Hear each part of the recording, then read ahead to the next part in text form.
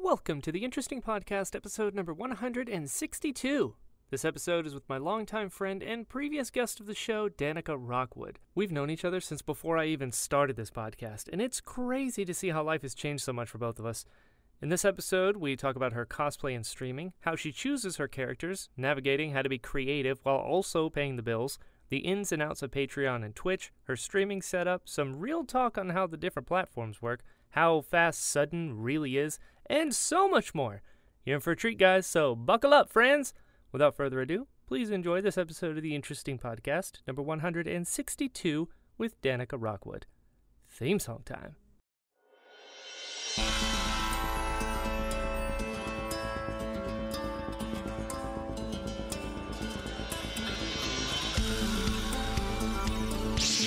My cabbages!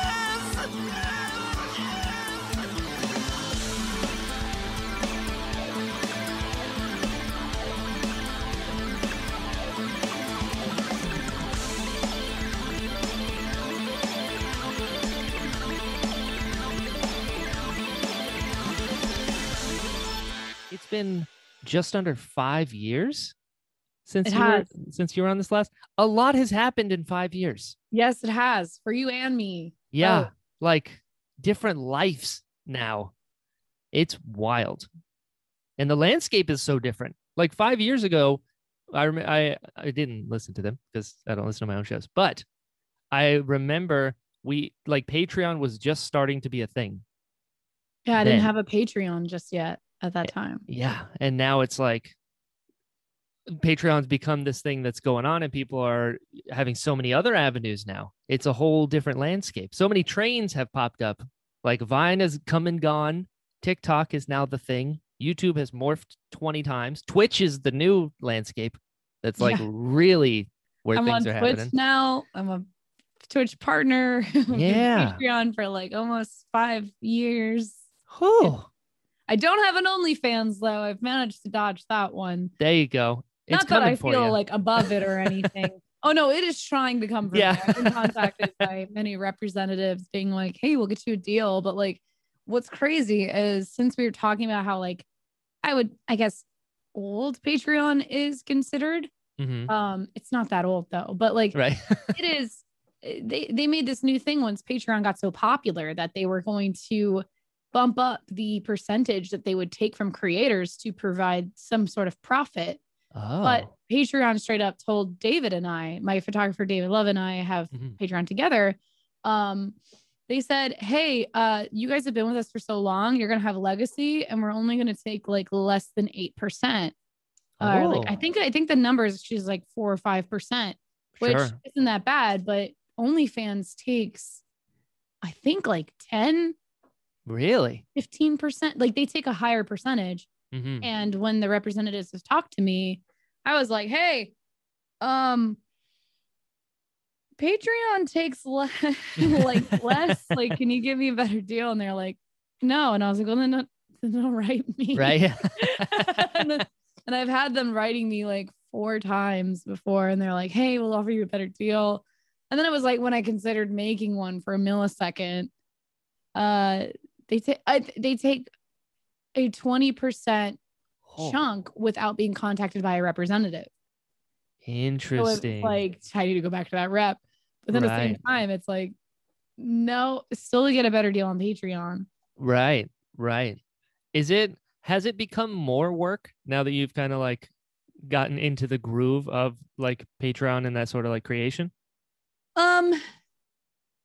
I've become so accustomed to doing Patreon that it's become second nature to me. Sure. The only thing has been the pandemic has been really weird.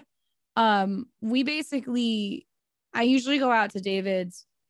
Well, I was going out to David's once a month for about like 4 to 5 days. And we would just marathon shoot like left, right, and center.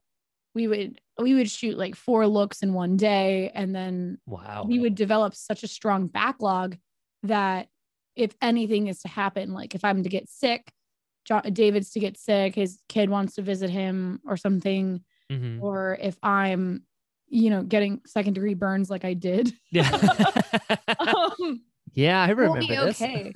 Like basically I Tupac'd it where like if I die right now, Yep. you still receive new photos for the next 4 months from me. They're all set. And frankly, if I die right now, I would want you to see them. Right. So it's gonna be really weird.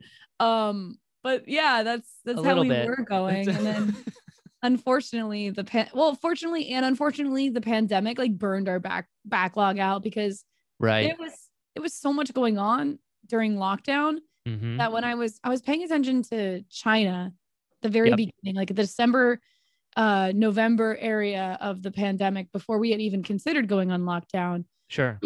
Before we even thought it would even come over here, we were like, yeah, they've been on lockdown for like 2 months and it's been getting weird. Like there's been like, you know, borderline, like you can't leave your house. Like you literally can't leave your house. Someone's there. Right. Like making sure you can't. So I didn't even know if I could cross city lines or city limits to get to David's at times. So I just flat out was like, I'm not coming out. I don't know what's going on, but if I do come out, we need to make the most of it. So it was, so I would say like you asking me that question of, has it been more work? It's kind of hard because like my perspective, it has been skewed because of this last year being so difficult that it's like, oh, I mean, yeah, but no, like, like, once you get in the swing of it and it becomes your thing, like you don't really realize how much work you're putting into it. Like, it's just like, you know, I love what I do and I don't realize how much work it is because I enjoy it. Sure. That makes sense. 4 in a day. That's like, how many hours you shooting? We don't do that anymore though, but it probably was smart. we were like a bit of night owls. So like we start at like 9 at night and then we like go into like 6 in the morning or so. But like then we just sleep all like day and then during nighttime, like the only time it really sucks is if we want to do an on location shoot, because then that's when it gets really stressful because you either do the golden hour in the morning or you do like the sunset hour at the very end of the day. So you only have 2 opportunities. So you need to time all your day planning into getting the right lighting. And then you only get that good lighting for 30 minutes. And it's just like, oh, so like, so it's like, it's just this, when we have to do studio stuff, we can do it at whatever time we want. We could even fake it too. Like, cause David can put these big ass lights outside his window to shine into the house. Right. It's like, we fake it. It's cool. It's totally fine. You can do it at whatever time of day. I love it. How do you pick your characters these days? So now the thing is, in the last 5 years since the last time we talked, now the thing is to be the first one to do the trending thing. Sure. Or you have to be the first 3 people to get on the trending thing. And then outside of that, like it's outdated. Like nobody cares anymore unless you're the first 3. So there's been that whole like, do what's trending, but like sometimes I'll do what's trending if it appeals to me. And then sometimes I'll do basically what I want because I can and because I like it. Like I fell on that Resident Evil boat pretty hard, and I think that was like my last. I say that now, but watch it. I think that's my last like moment where I'm gonna cosplay something that I don't know the source material of, because I didn't particularly enjoy Resident Evil 8 because of that. Okay, that makes sense. Like when something is overhyped, some people are like, you know, it makes me like it less.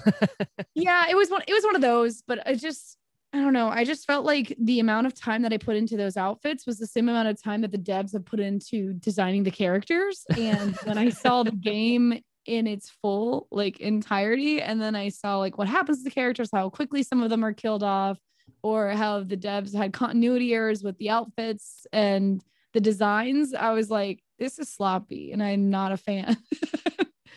And it kind of just made me feel less interested in it. And I don't know. That's what I don't want to go for. So that's kind of why I'm like, I don't really want to cosplay something I don't know. Yeah. And also it's a lot of work. It's something that's not talked about in the cosplay world. The toxic, dangerous time crunches and deadlines people give themselves. Sure. You're familiar with con crunch. Oh yeah. People don't sleep for 72 hours. They work themselves raw. They sit at their desks sewing, and then they like hunch their back all up, their back, and their whole body starts cramping up. They're not stretching. They're not getting water. They're not moving. They're not sleeping. And they're there doing this for like nothing. And it's fine if you like it, but it's road to burnout is what that is. And it's also dangerous. It's unhealthy, and it's not good for you at all. And people normalize that in the cosplay world, and I wish they wouldn't. Yeah, I agree. I've been out of it for so long. I feel like it's a totally different landscape now. It's in that, like, when I was in it, the cabbage is on the door. Like Heroes of Cosplay was like the biggest thing at the time. I was like, okay, all right, cool. And now I don't know if it's because the landscape is different, where now it's a career, like a real viable career where money's involved. If you're lucky, yes. Yeah, exactly. And like people are striving towards that. That's why trends are important to jump onto. And like you get any sort of notoriety if you're the first 3 because, oh, here's this thing that I like. And oh, wow, that's crazy. Not taking into account that this picture showed up 3 hours ago and there's already professional photos of a costume of it. And I'm like, oh, yep. The turnaround. That, like, how did you have that just lying around? That's what I always wonder. The lady Dimitrescu outfit is so simple. Yeah. it's like a simple classic 40s easy dress with simple fabric, and I genuinely 1000% believe that's why they went for that design, because gaming companies aren't stupid. They know people will cosplay it, so if they make something just accessible enough, people will do it. Good point. And it's free marketing. You just gave them free marketing. So like that's like sometimes like if I cosplay something on my own terms, I don't necessarily always want to tag the company because they could have hired me, like that. I'm not trying to give you free stuff all the time. Like sure. That one was very simple to do, and the daughters are simple-ish to do as well. Like the mom is just a white dress with some gathered fabric in the front, and it's very easy to sew. And it was just a big black hat and a pearl necklace, red lipstick, black hair that's just kind of like curled up, but not in a way that you could deeply tell what the style was. So it was very accessible to all types of skill sets. And it was just, it was the perfect formula. I could see that. What's been like the quickest turnaround you've had? In the last couple of years, probably the Resident Evil one. Yeah. It's just so simple. It was easy. Palatable. But now I've just been like, now I can do this whole other thing that I've been into, which is redoing a lot of my older stuff. And taking my time and getting the details better. And I've reshot some different versions of my older stuff, which has been fun, while simultaneously making newer things. The only thing that I've found is that like I got a little bit burnt out on cosplay, and I still am, and I don't hesitate saying that, because I have like 84 costumes in a storage unit. It's ridiculous. My God. And I don't want to get rid of any of them because like they have all sentimental value behind them. Sure. And it's like, I never know when I'm going to need this. Like, I don't know. And so that's kind of why I don't do that. But I made my 4 different seasons of Poison Ivy, and I really enjoyed it. And I thought that, wow, this is like a new take that I don't commonly see. I have seen a couple, but it was after I had done it. Like, I'm not saying they're copying me. I'm saying I didn't look around. And then when I typed mine in and put them on the internet, I saw other people had done it before. So like, I'm not saying I'm the first. I'm saying I didn't realize. Right. Anyway. I'm with you. Same with the cabbage guy. Yeah. So I was like, oh, that's cool. So like right now I'm currently working on Elsa from Frozen, but as if she was in the Dark Souls universe. Oh, cool. So it's basically like a dark evil version of Elsa. And if anybody's familiar with Bloodborne, or Dark Souls, they have a character named the Firekeeper, and she has a mask across her face, and she's got platinum blonde hair and this really like long billowy dress. But basically, I'm just cosplaying her as Elsa essentially, and so it's just this really gothic-y looking, like Slytherin kind of look for Elsa, and I'm really excited about that. And so maybe I'm just gonna start doing like weird twists on characters just because it kind of just people generally gravitate towards it because it still allows me to have creativity, but yet a common ground with people who can identify a character because some people need that. Right. At least like a starting point. That makes sense. That makes sense. I remember you talking one time about how like you wanted to make bigger armor builds or big helmets and stuff, but you ran into the issue of people wanting to see your face. Is that still a thing? Yeah, I've not made a big armor build because I have so many conflicting reasons on it. And that is definitely one of the biggest reasons still to this day. Sure. Like Spider-Gwen got big from Enter the Spider-Verse. Right. And she always wears that mask, and every time someone puts the mask on, like no one cares. And it's just kind of silly that way, but it's the reverse Batman. Exactly. One of the things with making armor is you have to make sure that you actually want to do it for you. Yeah. Good because point. You'll never get your money back on that armor build. Yeah.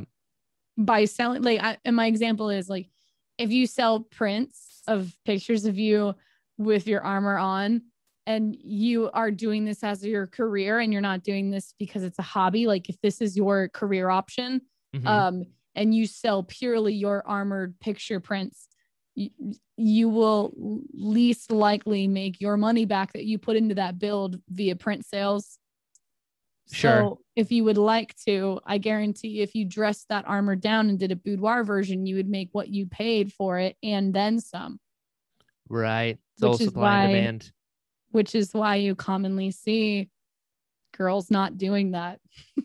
Aha. Makes sense. Is that a line that you have to walk a lot? Like when you to be creative, but also make money at it?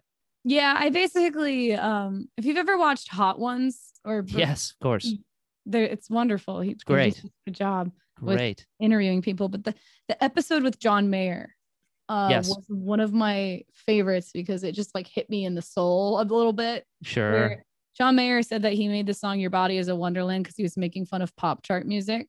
And he thought it was just like really pandery and stupid and silly and kind of just like not that good musically. And then he said that when it got to top Billboard charts that he was just like, what the fuck? And then he said that every time he would do a concert, people would demand that song and he like hated playing it. So what he decided to do is he was like, everybody they get Your Body Is a Wonderland. And then I'll immediately transition into 3 really musically technical songs that I'm going to play that are going to be like, people are just going to tolerate it. And then I'm going to slip into another stupid billboardy pandery song. And so like that's kind of how that is for me, where I'm like, okay, I can't do it. John Mayer does because I'm not that giant of a person. But like I will do, all right, here's my Red Dead Redemption outfit that's not pandering, it's not sexy, it's just cool and I love it, and you get to just witness me love it. And then okay, fine, I'm so sorry, here's bikini pictures for the rest of the week. Gotcha. That makes sense. That makes sense. You have to balance it. And you will take an analytical hit if you post the cowboy picture that you really wanted to post. Sure. Is that weird for you? Like, because you want to be creative, or it's like, that's just the name of the game? It used to be weird for me. And then I got used to the name of the game. And then now I'm like, I don't care. But now it's even funnier because now I know the name of the game. Right. I'm not going to pretend I don't know it. So like now I get on my TikTok and whatever, and I'm like, I'm in a bikini and I'm bobbing around and I'm listening to Megan Thee Stallion where she's like, I'm a hot girl, I do hot shit. And then I was like, cool, I'm hot. And then the next clip I'm like, here's my chins. And then I like go back up to like, oh, I'm doing hot girl because I have to. Right. And like I'm back to it. But like that's the attitude I have about it. So it kind of breaks that fourth wall. Sure. So it allows me to like have flexibility with whatever I want to do. It's not Sure. weird if you're looking at it. It's not weird if you're not looking at it. And it's not weird if I'm going my artistic route. So I'm going to go in different intersections, and I'm not going to try to be a one note kind of person. Sure. That makes total sense. And I imagine that's probably the only way you can survive. Because if you're only doing the one or the other, you're going to get burnt out regardless. But if you're able to make a living and give the supply to the demand, but also be creatively fulfilled, that's the balance you want to have. In the last 5 years since we last talked, like I was primarily just doing cosplay stuff. Yeah. But now it's kind of weird because as we were talking about like doing different types of methods of going about making content, it allowed me to become less of just a cosplayer and more of a personality. Yeah. And I started getting booked for stuff where people were like, oh, hi, we'd like you to do this thing. And I was like, okay, do you want me to make an outfit? And they're like, what? No. Like, what? Dude. No. And so I got booked for a couple of things pre-pandemic that the pandemic screwed up, where they were like, no, we just want you we want you as a personality. Like they were going to provide wardrobe. Like they weren't going to have me do it. Like I was kind of impressed. Hell yeah. And I think Twitch?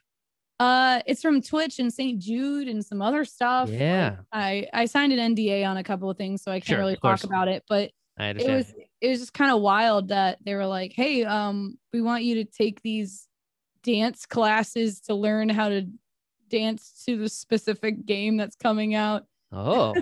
And then I was like, do you want me to wear an outfit? And they're like, nah, we do wardrobe already. You don't have to do anything. We're just hiring you because we think you're freaking funny and we like your attitude. And I was like, oh my God, that's wild. Wow. I thought you wanted my cosplay work. Like, no. And they're like, no. And then I got roped into 3 esports tournaments. What? I'm not an esports person. I guess I'm an esports. You are now. Player now. So like I Devolver reached out to me to be in 2 of their Fall Guys events, and then Twitch had me do a Fall Guys event specifically for an esports competition. So I think I'm a professional at this. I think I know how to do it. Yeah. I think on paper you can't deny it anymore. I'm denying my ability to do esports, but yeah, it was kind of wild. I kept telling my friends that I'm doing an esports tournament. I can't hang out, and they're like, "What?" Yeah, I do esports now. Apparently, that's right. You grab your gunner glasses. You're like, "See you in 3 days." Yo, I'm a gunner affiliate. What is this? I'm telling you, you're killing it. It's killing weird. It. I'm trying to fight off the gamer TM experience, but they just keep sucking me back in. It's a part of you now, Rockwood. I am a gamer. I mean, I always have been though, but like not. That's like, true. Not like to that degree, you know. Right. How has Twitch been? Because you weren't, to my horrible memory, you weren't doing it yet last time we were here. Twitch has been as fun as it is bad. Sounds about right. Sounds about right. It's usually how it works. If you had asked me 2 years ago, I would have been ecstatic and happy and been like, Twitch is the best goddamn thing that's ever happened to me. Sure. But Twitch has been base. Sure. I just work here essentially. Like I have met the coolest people of my life, and I've met the worst people of my life. Sure. Only highs and only lows, and no middle ground. Yeah. Any sort of like arena you step into, I feel like that's how it goes. I've heard the same for YouTube. Yeah, I've heard YouTube is like that, but worse. Yeah. I know a couple of people who are YouTube partners, and they have expressed that like YouTube doesn't give you anything if you are a partner. Like they don't give you any perks, like nothing cool. Their tech support is like non-existent. There's like no help. Like I have a partner manager on Twitch. I have somebody reaching out to me for gigs. Cool. I have a direct line to Twitch if I have a question.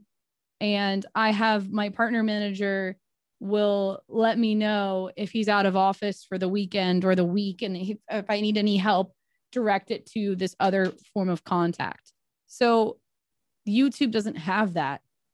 And now if anyone listening is thinking that this is the standard, Twitch doesn't usually dish out partner managers to everybody, which used to be the way it was, but it's not. So not everybody has one. Right. And that was a recent thing, but I do have a direct form of communication. That doesn't mean that they're really listening though, but there's somebody there. It's nice to know there's somebody in a chair somewhere. Yeah, there's just this like huge Me Too movement, and like this Twitch didn't really budge for anybody and help anybody out. They didn't really do anything for victims. They didn't do anything to protect anybody. And then Twitch had a really bad PR thing where they said that they put what the hell was it? They put the gay and gamer or something. What the hell was it? It was weird. Don't do that. Twitch said the G in LGBT plus also stands for gamer. Ooh.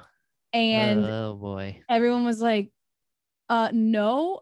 Pretty sure it means gay.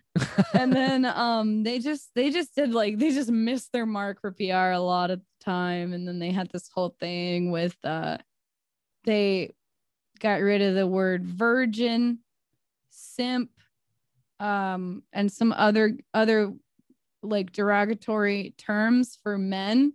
And then they protected no trans people, no protecting of women. Like they didn't ban the word slut or thought. They just were like, you're not allowed to call somebody a virgin. Right. And it was like, why is that so? It's like, okay, so like it used to be a running joke in my stream to destigmatize, like, because I do sexier content, it's to destigmatize my streams. Sure. By saying that everybody in the chat's a virgin. And the best way possible would be like, we're all virgins here. Like, we don't talk about that. Right. But then now it was great. It's not great, but it is great at the same time. When we were streaming, the day that it became fully like illegal to say that virgin on stream, I was like, all right, guys, Twitch went without your consent and removed your ability to be called a virgin. So all of us fuck now. Every single one of us in here, we fuck. And like, everybody's like, we fuck now? I'm like, yeah, we all fuck. And like, that's our thing. So we all fuck. But like, Twitch was just like the worst thing to be called. Right. Virgin. What a weird hill to die on. Yes, I'm just not particularly happy with them. Oh my god. Does it seem like Twitch is the new like place to be and lay a like claim somewhere, like to build a place out? Because from the outside, it kind of feels like that. Like that's the new, like being a YouTuber is so like upper echelon now in a lot of ways that Twitch is still a place where you can start from the bottom and grow up. I think TikTok is probably a better spot. Right. Their algorithm is very good. Yeah, it is. Don't understand how it works. It's too good. It's uncomfortably good. It's really dumb how good it is. Why am I seeing this? Because I liked. Oh no, I did this. Twitch's discoverability sense was way stronger 3-4 years ago.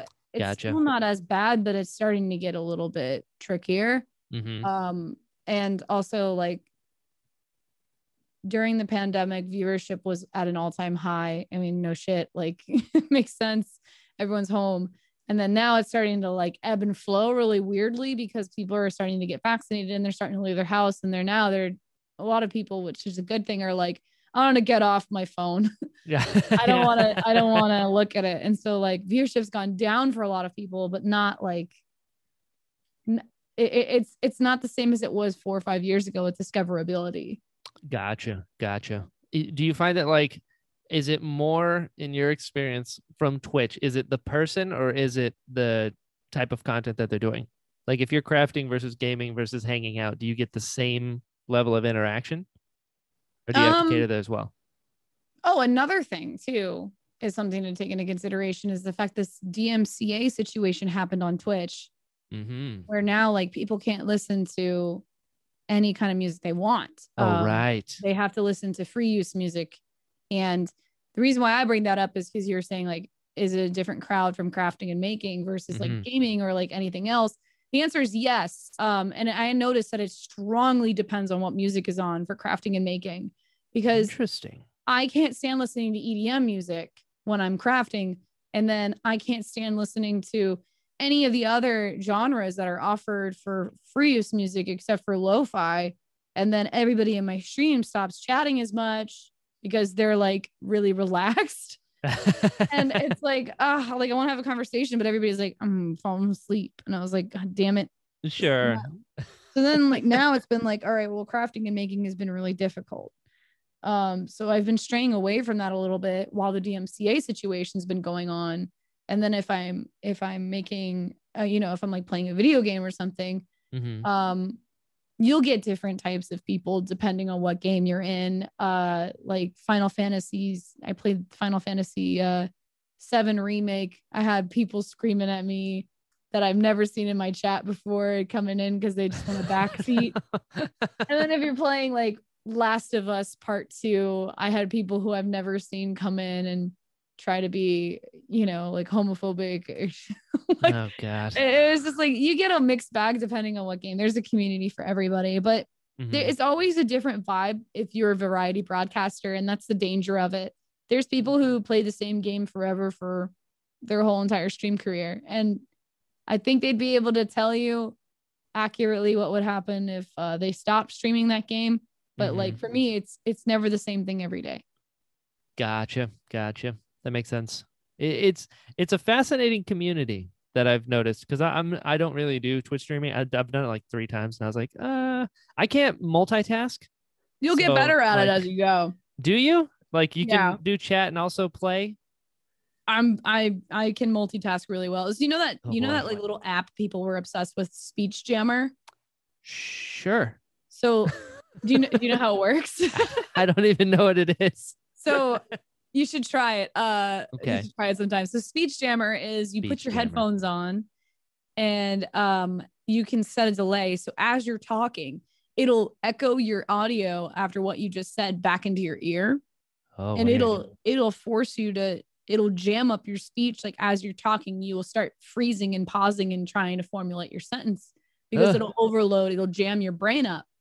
And I've done Speech Jammer after streaming before for 5 years, and I'm able to continue talking as if I'm not bothered because of how I've had to manage how to do multitasking with so many different circumstances during stream. Oh, that sounds like a rare form of torture. It is. It was and it is. So I had this really bad mixer for a while that wouldn't play my audio back in the monitor very well, and it would echo it back into my ear as well. So like I had to learn how to play video games while looking at chat while reading like events of people resubbing and all this kind of stuff, while simultaneously like keeping, my Discord monitored all at once and then trying to make it look easy. And you become like, you just sit there with the chaos and you're totally cool with it after a while. But you become desensitized.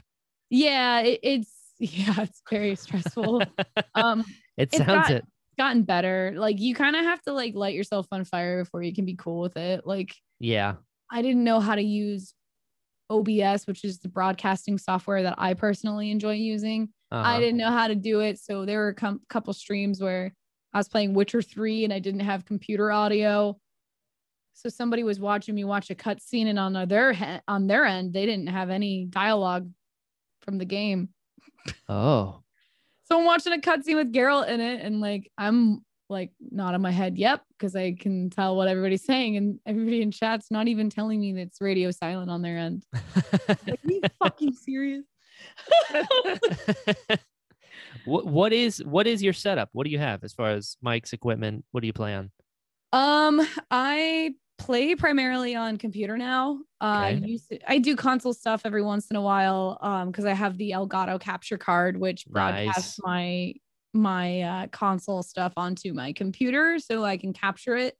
Cool. But I usually use my PC. We've leveled up super hard on my streams now. We have the the Elgato key lights, which is really cool. I'll tell you that in a second, but it all syncs up to my Stream Deck, which is just like this giant soundboard that has 32 keys on it. And I can hit a button and then my lights will turn on, and which is pretty dope. And then I have a Sony A6400, like $1,000, couple $1,000 camera that films my face at 1080 HD when I stream. So it's pretty cool. And I got a high quality peripherals, and I have a Go XLR that has a soundboard on it. I can do that, and it's pretty cool. And I can also like modify my voice as well with it. I don't know if it'll work with can you hear me? Yes. Yeah. What?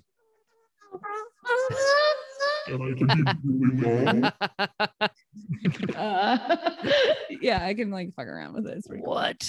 Yeah. That's wild. All of my streams would be this one. It's just really really That's it's wild. It's pretty fun. I like to use that when I'm doing like a game where you have to read different characters' dialogue, like a JRPG kind sweet. of vibe. Sure. So if like I have to play one character and then I can just quickly hit a button and then I can just go back to this other character. It's kind of pretty funny. Oh man. Yeah, I would, if I had that power, I would never get anything done. It's awful. All of my streams would be like, I'm going to read the ingredients of this energy drink. Oh man. Well, it's just really funny because whenever like we get like a troll in there, I'll like mock them and I'll just hit this button and I'll pretend to be them. That's wild. Done some like bring me Han Solo screams and stuff, like all that crap. Of course. How do you decide how long to stream for? Because most people that I see that are regular Twitch streamers have like schedules. I hate that. That's what I don't do. I have a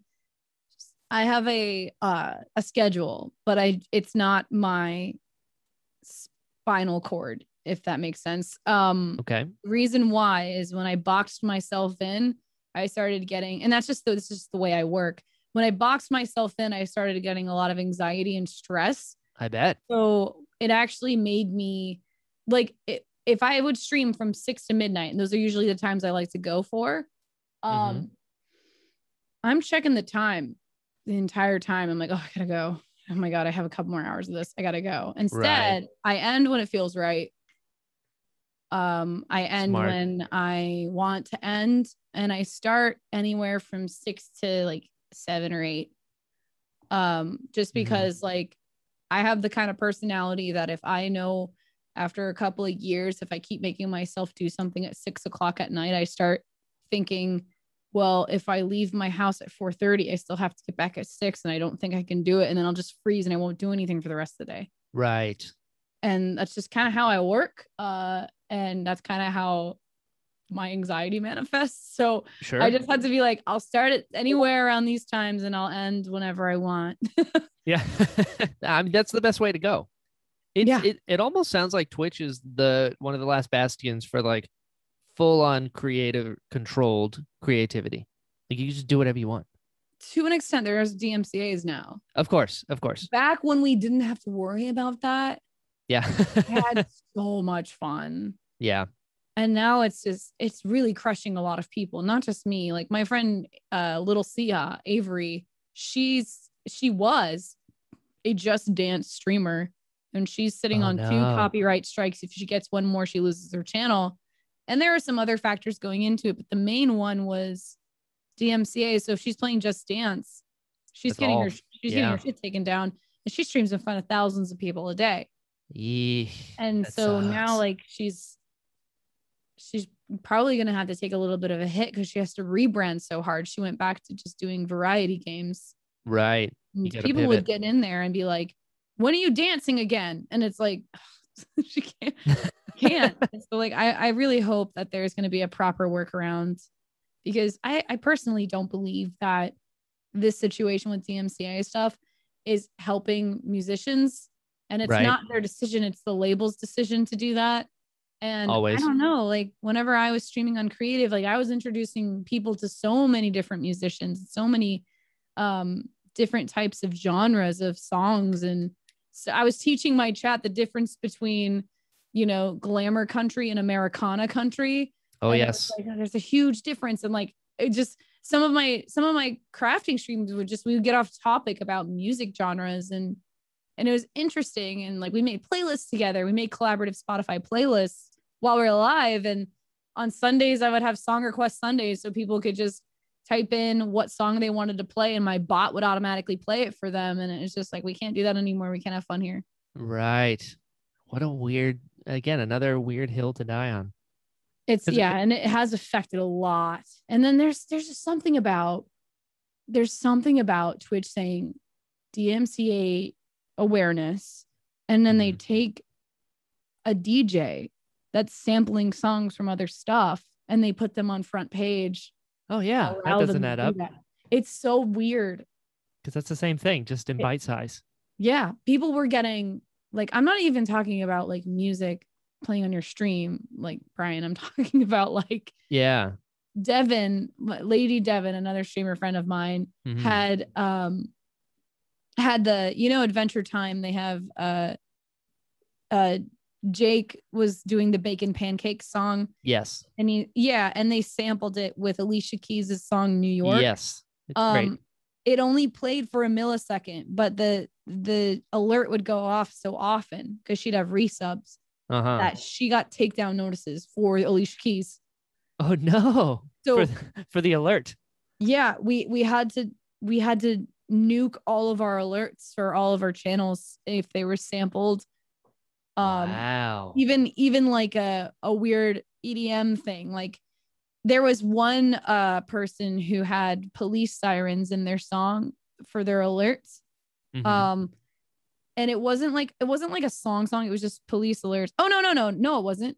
They were doing role playing RPG GTA stuff. So like Grand Theft Auto, they were like playing as a police officer, and the police car went off and they got a DMCA because 4 other musicians happened to sample the police sirens from GTA 5 in their music.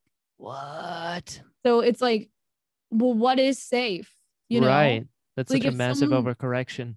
If someone samples somebody chopping down a tree in Minecraft, and then you're chopping down a tree in Minecraft, you're going to get flagged. It's so unsafe right now. It's just really, it kind of pisses everybody off, and it rightfully so. Well, yeah, especially if it's, I mean, an alert that doesn't count. Come on. It's bad. And then fighting that is also hard because like I said, I do have a direct line of contact as a partner manager. My partner manager is the point person. He's actually not the person that is in charge of the DMCA stuff. So he can just only show me where to go. Right. Wow. Is it like, would you recommend people getting on to Twitch? And if so, like, what are some things you would warn them about as far as the environment goes? I'd basically say exactly what I just told you. About this whole DMCA situation stuff. I mean, the one thing that I haven't said is once you make affiliate, like, don't bother trying for partner, because there's the differences in perks from partner to affiliate are like non-existent. Like there's no real reason to try other than competitiveness, especially with the lack of conventions going on right now. Sure. The only other perk is that partners get this like partner party that we have, and we get to go into the partner lounge, and it's really like, it's not the coolest thing ever. Like, sure. The partner parties are kind of like, you want to go there because you get a free drink and you get to stand in line trying to get to it all night. Sure. And like, it's just a crowded room playing EDM music and everybody's screaming over each other and their voices are cracked just like mine are right now. And sure. It's not worth, there's not really a difference. If you are struggling to meet the requirements to get affiliate, and you want to get partner, then I would say don't try, because you already are able to monetize your streams. Gotcha. And if the only difference is that if you don't make over $100 in sub revenue or bit revenue, you don't get paid until you do. Like Twitch holds on to your money until it goes over $100. Okay. But with partnership, you get whatever you get. But like, it's just as they've started, trying to blur the lines of affiliate and partner, it's starting to get less and less blurry. And now it's like almost the same thing. Oh, okay. See, I know nothing about any of this stuff. So affiliate is when you can start monetizing things. Yeah. To try to be no bullshit about this. Sure. I mean, a lot of people get really excited to make an affiliate. And I mean, I could parfait this entire conversation really quickly with a bunch of compliments and trying to be nice and sweet. But I'm just going to say right now, but you're you. They're not going to congratulate you, because they're not congratulating you specifically with your achievement. They're congratulating you, giving them the ability to give them more money. Sure. So, absolutely. Like all the cool cliches and happiness and peace and love towards you making affiliate. But in reality, congratulations, you can make Jeff Bezos and Amazon more money. Right. That's what that is. Sure. And that's 100% what that is. But also, like, I wouldn't, when I got partnered on Twitch, it was before the affiliate program. Okay. And if I could go back, I would just try to stay an affiliate for a while until I'm pushed into partner. And I wouldn't even look at requirements. I would just be like, oh, I guess I can apply now. Right. just do it that way. Like, there's no reason to get caught up into it. It's really no different. Is there a downside to being partner other than like the fact that it's like held up to a higher regard, like it's a hollow title? It's just like a hollow title, pretty much. Okay. There's barely any differences. Gotcha. I think that, other than the payout period, there's like rumors that I think affiliates are net 60 and partners are net 30, but I don't know. I wouldn't say that's accurate because that's how it used to be. So your pay period was every 30 days and affiliates pay period was rumored to be every 60 days. Gotcha. And then the affiliates bitched enough and then they got that to get taken care of. But basically, like, and I don't have any problem with them, bitching about it, because frankly, getting paid net 60 feels illegal. Yeah. Because that's wrong. Yeah. Yeah. I've gotten paid net 60 and net 80 before. Ooh. That feels weird. Like, how do people survive off that? You forget you made money after that long. Yeah. No, especially when you banked on that month and you're like, no, it's net 80. I'm like, what is net 80? What the hell is this? Yeah. Change. So they originally had, and I want to preface with the fact that I'm not one of those kinds of streamers that hates affiliates, and I don't. It's just I'm coming from this as like, oh, why is this existing Twitch? If you're gonna blur it, just make it just right. Like, why differentiate? Whatever.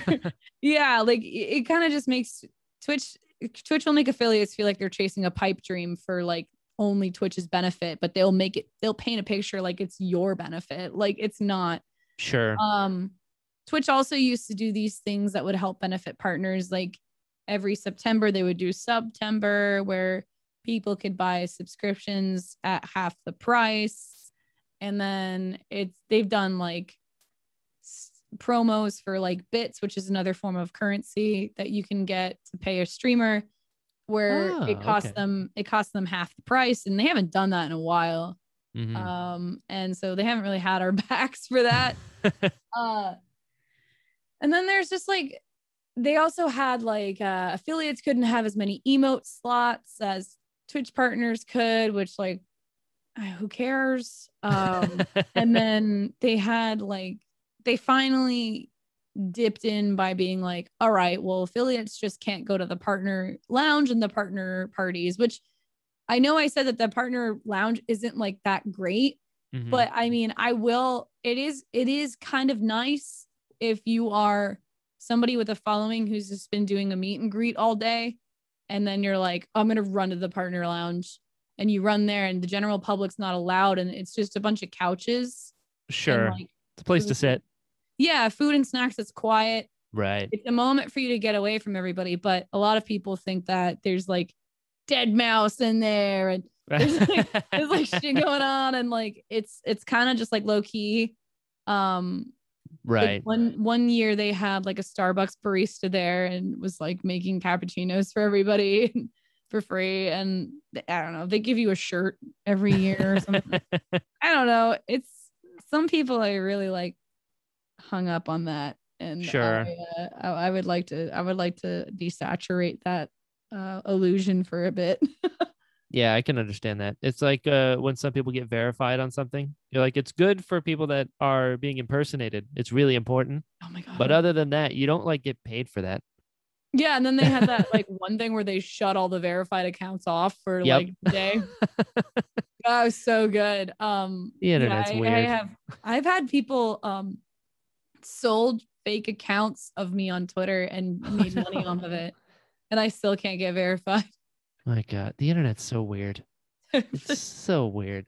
What are bits? I've heard of bits. How does this work? What's going on?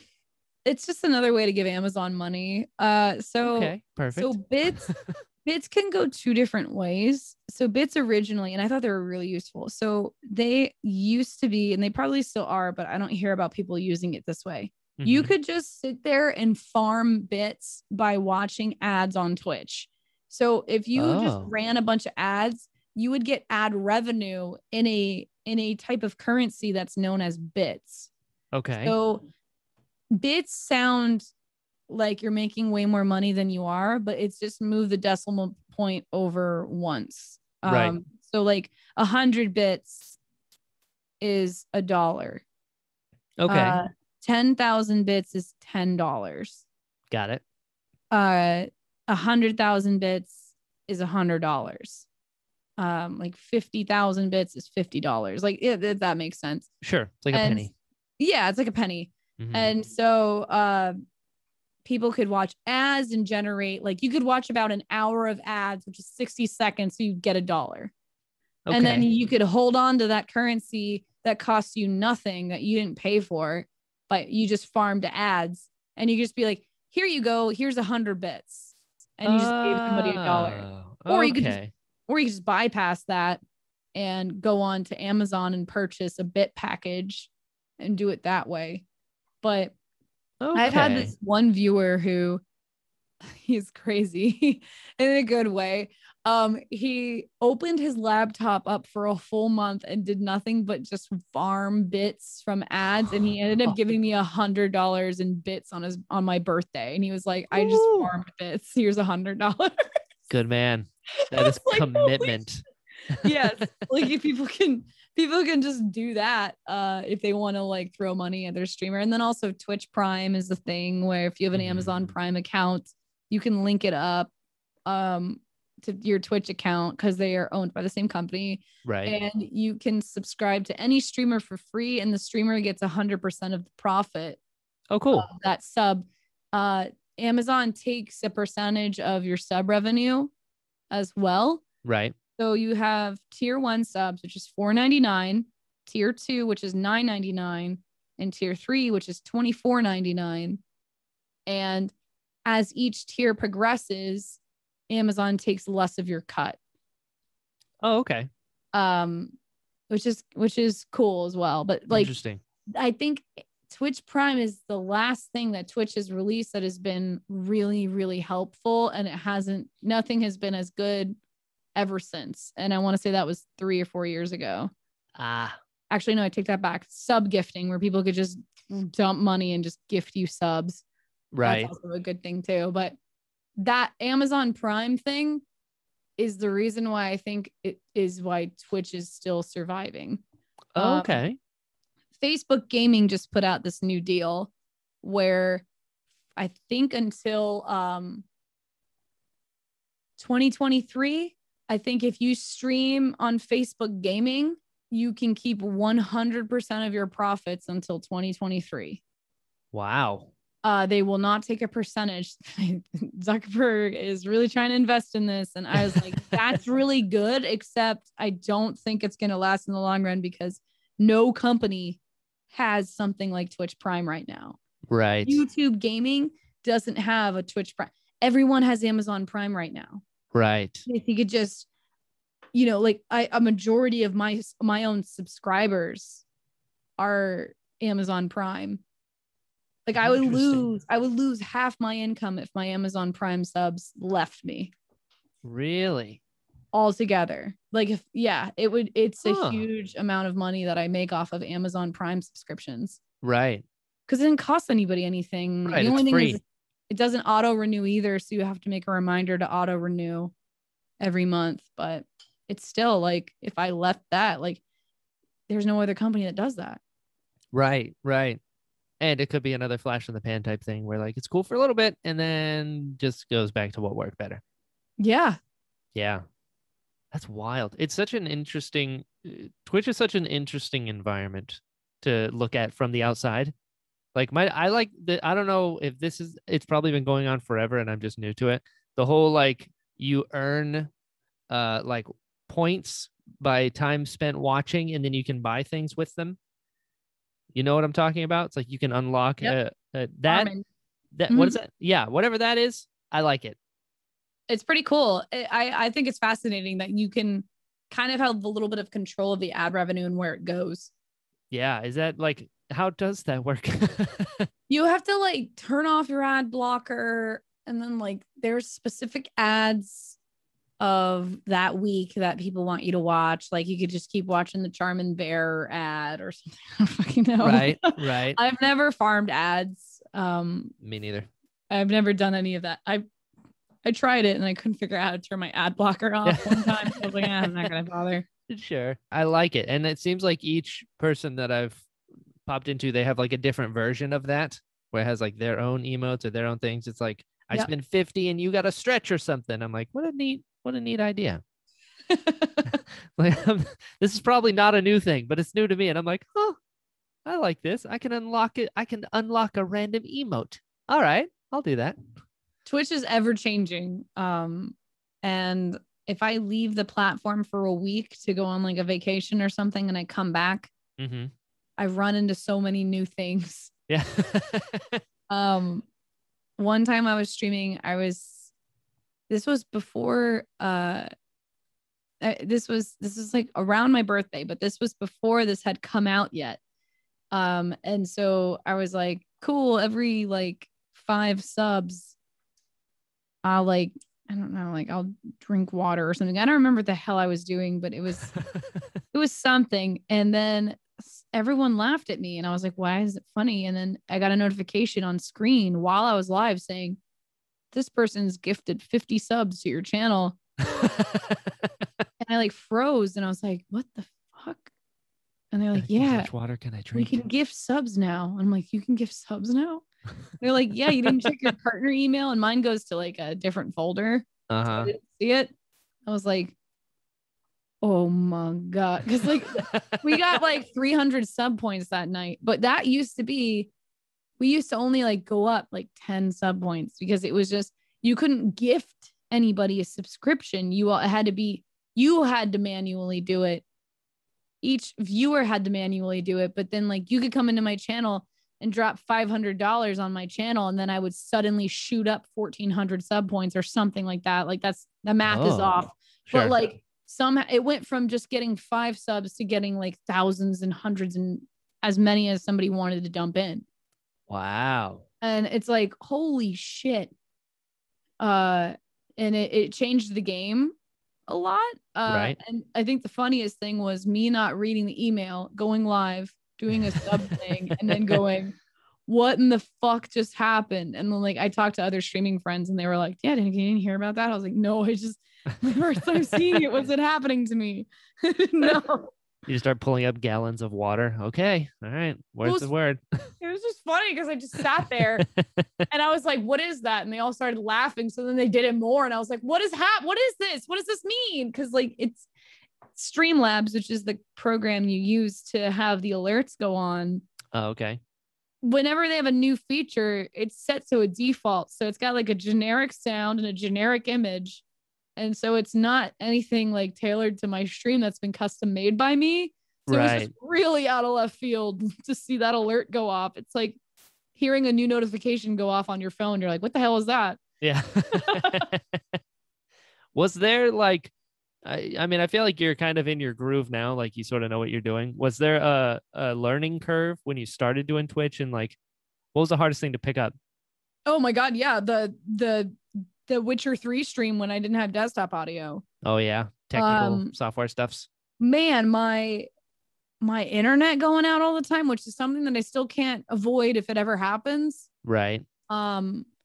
Me learning anything about a PC, because I was always doing console gaming. And so like me learning about what a CPU is, what a GPU is, what a video card is, like learning any of that. And frankly, I don't know a lot anyway. I know a lot more than I did.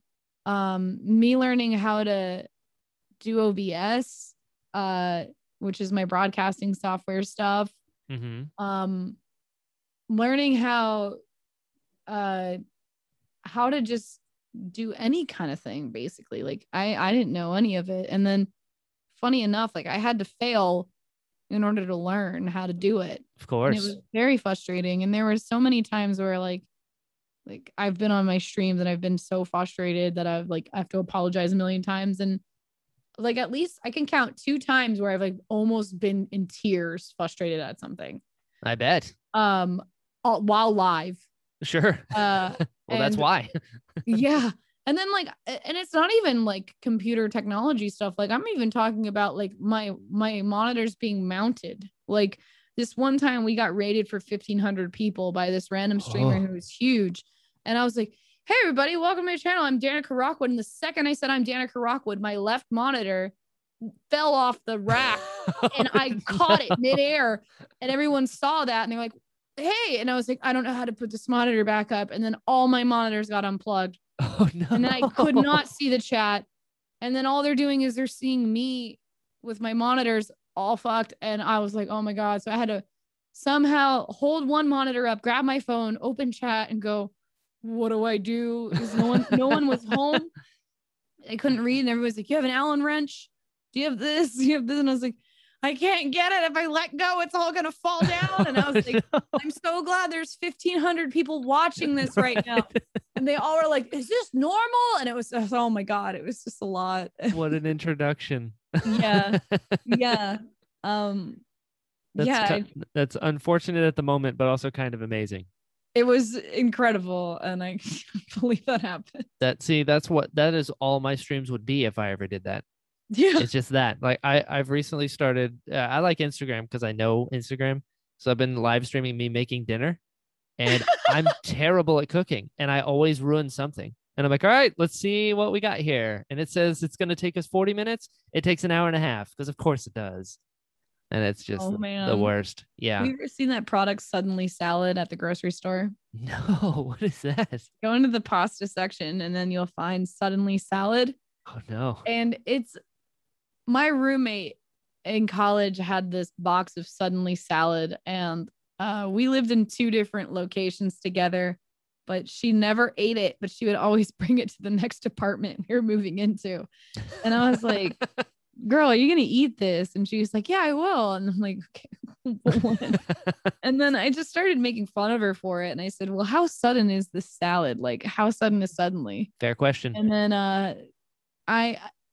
suddenly is not actually as soon as you think it is. I'm not even joking. So it takes like 30 minutes to make this salad. What? Sudden at yeah. all? Yeah, I know. But then I got upset and I Googled how sudden is sudden.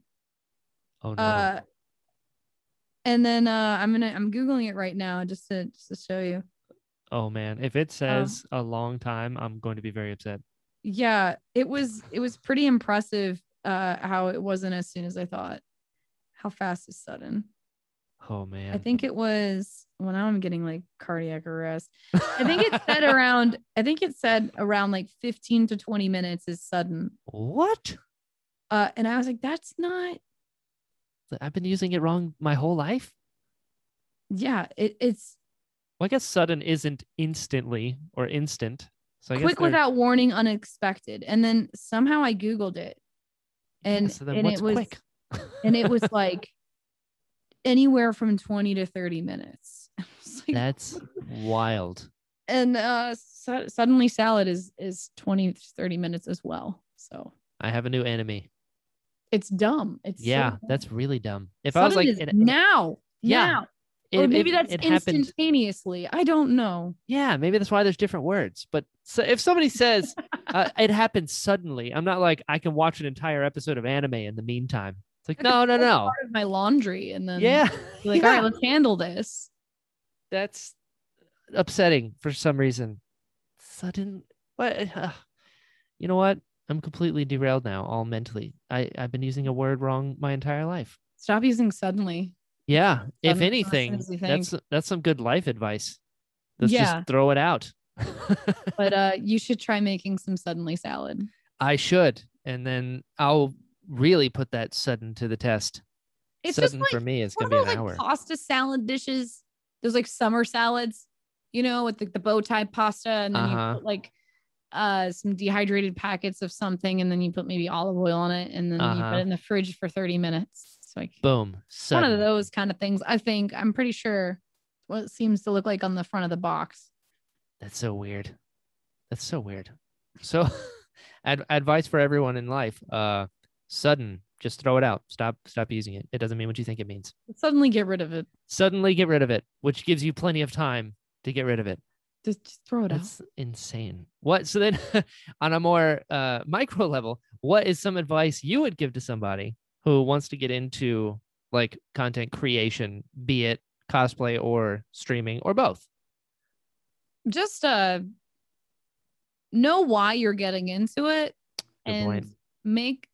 make a note of why you want to do this. Sure. And before that definition gets blurred over time, when you start to feel burnt out and lost and not knowing where your place is in the role of what you're trying to go for. That's smart. That would be my advice.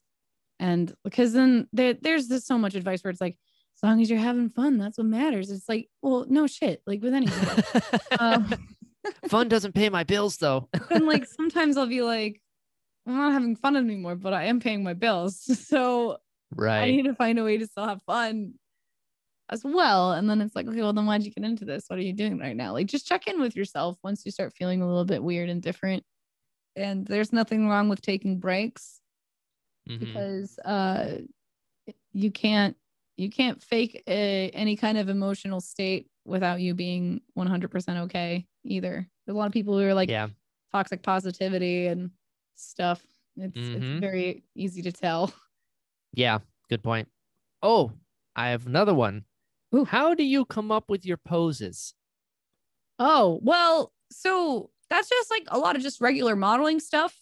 Yeah. Okay. With modeling, which is why I do a lot of it. Yeah.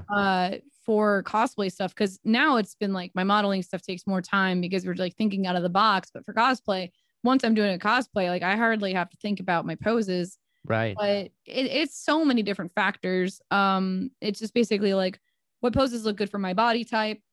What kind of emotion am I trying to portray or detail I'm trying to show off in my costume? Like the biggest example is Lara Croft. I made every single piece of my prop from scratch, even my gun belt, my holster is what I'm trying to say.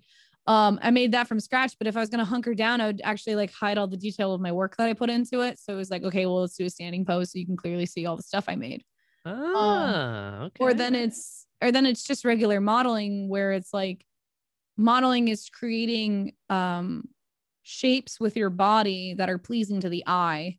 And so you're creating horizontal lines with your legs and your arms, and you're creating shapes. So that makes it easier. And that's why you see a lot of high fashion models like posing like really strangely. Sure. And that's why they're really long and lanky, because they're able to like make shapes. But then that's just like regular geometry and art and lining and negative space and balancing the light between like the ratio of like where your arms are and stuff. But there's a whole bunch of different factors. It just depends on what I'm doing or what character I'm dressed as. Gotcha. Okay. I've always wondered that because there is an art to it. Yeah, that makes sense. So look into modeling and posing and stuff like that, and that will then make your cosplay stuff even better as far as the photos go. Yeah. Aha. I like it. Well, hey, you survived. We just hit an hour. Wow. Look at you. 5 years. That's how long it took. So in another 5 years, you have to come back and we'll talk about the new things. Yes, we will. This is like the Billie Eilish check-in with each other every time. Exactly. Yes. Every 5 years, we'll see what the internet looks like then. It kind of makes me really nervous. That made me really nervous. Yeah. As soon as the sentence left my mouth, I suddenly felt it drop in my stomach. I don't know how I feel. Maybe we'll become more self-aware. Oh, God. I kind of hope not. Can it get worse? Have you seen Bo Burnham's inside? Oh, my God. I have, and it hurts so good. Yeah. It's wild. But hey, you agreed. We did it. We're still friends after all this time. Oh my God, Brian, I'm always going to be your friend. Yeah. You're not getting out of this. No. We made that deal at that bar with the guy singing the Ding-a-Ling song. Oh my God. For life. Yeah. I forgot about that. I'll never forget, Danica. That's such a unique time. Oh, tell me about. I remember Dahlia Thomas. All right, I've been around. Yeah. Oh listen, and I'm not going to explain what that means. So anyone listening, good luck. Neither am I. Anyways, before I let you go, I got to ask: where can people find you online? Where can they find your stuff? What you got? You guys can find me on anything on Danica Rockwood on the Google, Danica Rockwood on Twitter, Facebook, Instagram, Danica and David on Patreon, where we have exclusive videos and pictures and posters and other types of stuff. We even have a little mini podcast that David Love and I do together that's exclusively over there. And then I also have a Gumroad. If you're not interested in subscribing to anything on Patreon, you can just buy pictures and sets that have been long retired off of Patreon over there. And I also stream every Tuesday, Thursday, and Sunday at 6 p.m. to like midnight or whenever I feel like ending over on twitch.tv/Danica Rockwood. Ooh, if I didn't know any better, I'd say you were busy. Yeah, I'm a little busy. I love it. And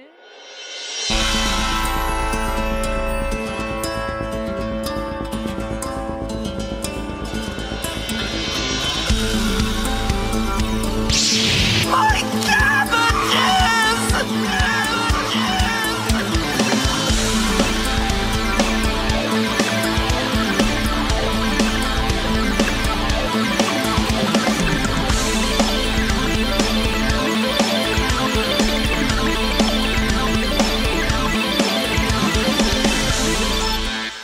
hello, friends. Thank you so much for listening to this episode of the Interesting Podcast. If you'd like to follow the show, it's at Pod of Interest on Twitter. If you'd like to follow me, I'm at Jedi Brian on all social media sites. You can also find me at brianballance.com. There you'll find all my demos and a bunch of other fun stuff. If you enjoyed this episode, please share it and tell your friends. A good rating or review always helps and is greatly appreciated. Let the people know we've got some cool stuff going on over here. Speaking of cool stuff, we now have merch. Just search The Interesting Podcast on tpublic.com to get you some sweet gear. Also, I've got a Patreon, so if you'd like to support the show more directly, you now have that option over at patreon.com/JediBrian. On that note, special thanks to Chris, Ben, Jim, Daz, Kelly, Daryl, Xavier, and Victor. Your support means so much, and I can't tell you how much I appreciate it. So until next time, be well.